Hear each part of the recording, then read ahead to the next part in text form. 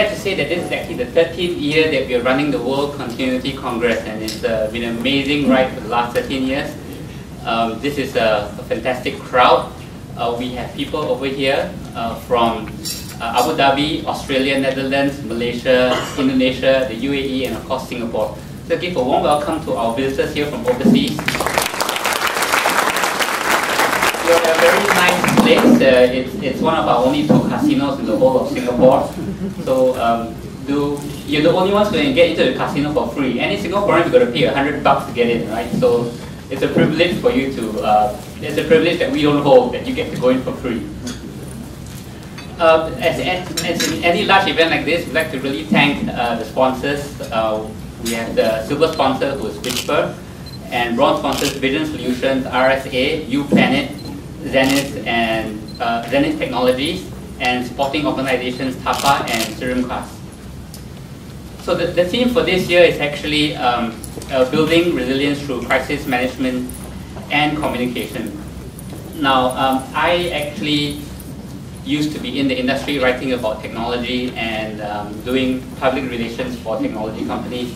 I currently lecture at a Polytechnic in Singapore, which is a tertiary institute, and I do mass communication. So we do teach a lot of crisis comms. I also run courses under the Polytechnic for adults. So on weekends, I teach grassroots leaders or government people how to manage press, basically.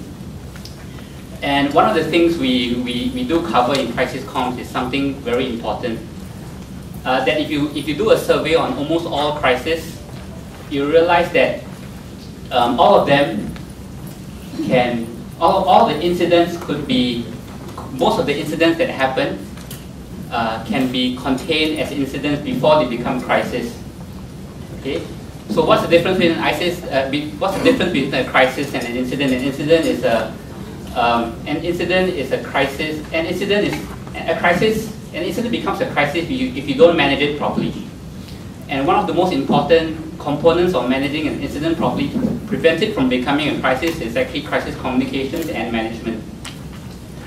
And as you can see from the couple of disasters recently, there's been a lot of communications, kind of missteps that have really created PR disasters for a lot of companies out there.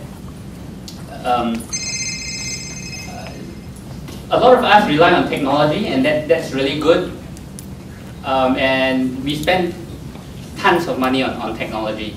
And I'll give you an example, right? Of two scenarios. One when technology works and one when it doesn't. So we all pay lots of money to backup systems and all, and those are great things, right? So in my Polytechnic, a couple of years before I joined, the fire engines rolled into the campus. Why?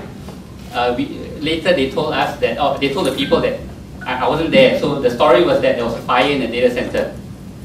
Okay, but we have a mirroring system. So our entire data center is mirrored to another Polytechnic, and it's a mutual agreement. They mirror to us, we mirror to them. So none of the student systems went down, and we run everything on computers, right? There's no paper in the campus anymore. Everything's run digital. So that nothing came of that because the fire engine came, but no student, no lecturer saw anything amiss in any of the systems whatsoever. And that's when the systems work, it's great, everything runs smooth. Now the challenge is most people don't consider what happens when the systems go down, right? Your triple backup don't work. And many people don't test the crisis communications after that happens. Okay, and it's a lot more than breaking a glass and pulling out a manual. The crisis comms is a lot more complicated because there are call trees.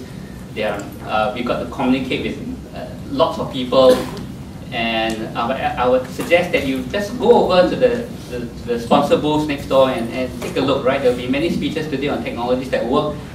And besides the technology stuff, which is the hardware stuff, which is really important, it's also the new technologies that are coming up that will help you to really handle this communications bit of it, right? So it's not just the backup systems, but how do you move crisis comms and use the hardware, use the technology tools, social media tools that are there today to help you manage crisis. It's really important. So don't only look at when systems fail, look at when systems fail and what you're going to do about the communications thereafter to your stakeholders. Okay, I'd like to introduce our first speaker for the day. He's actually had a long history in business continuity in Singapore. Previously, he was the Group Chief Executive Officer of SingHealth Projects. And in the SingHealth BCM steering committee, he played a significant role in building the business continuity framework across the entire SingHealth group, which is every single hospital and polyclinic in Singapore. And I dare say that it's one of the first in the world where we've this comprehensive business continuity system that goes out to all the healthcare institutions, the public healthcare institutions in the nation. Right now, he is also the CEO of the Singapore Cord Blood Bank and the chairman of the BCM Institute Advisory Committee.